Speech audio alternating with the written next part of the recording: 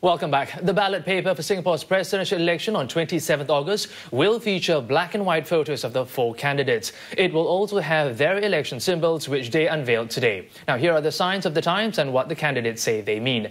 Dr. Tan Cheng Bock's symbol is a palm tree. The leaves represent Singapore's multiracial society. The trunk, people coming together. And the roots, Singaporeans taking root here. Mr. Tanji says the symbol is a heart, which stands for conscience and empathy. Dr. Tony Tan's symbol is a pair of glasses, which looks like the ones he wears. On Facebook, he says, quote, "No one ever ruined his or her eyesight by taking a long-term view." And Mr. Tan Kin Lian's symbol is known as high five. We told you earlier about his 5 values, and overall it signifies a willingness to perform public service. This afternoon, 3 of the 4 presidential hopefuls arrived at MediaCorp to prepare for their presidential candidate broadcast, the first of which will be aired tomorrow and the second on the eve of polling day.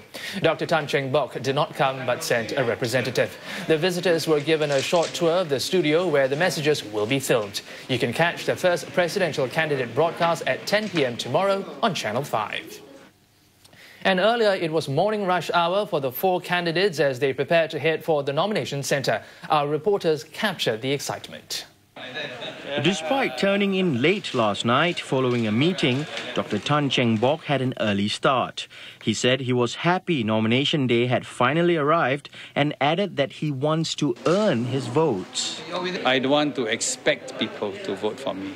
That is why we make a big effort over the last few months to go down right to the ground, to engage the voters.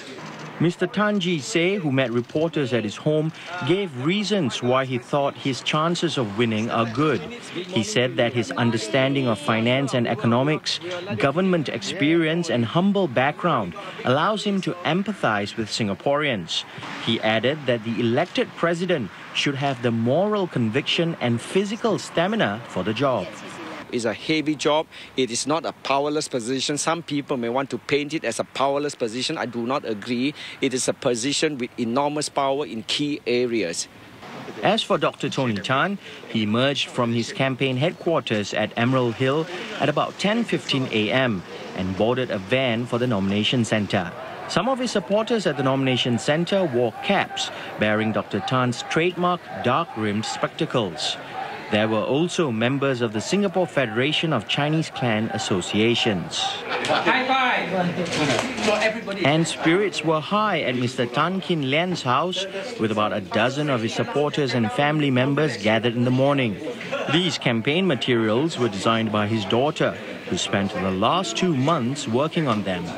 Before leaving for the nomination centre, the former NTUC income chief put on a similar tie he had given former President Ong Teng Cheong.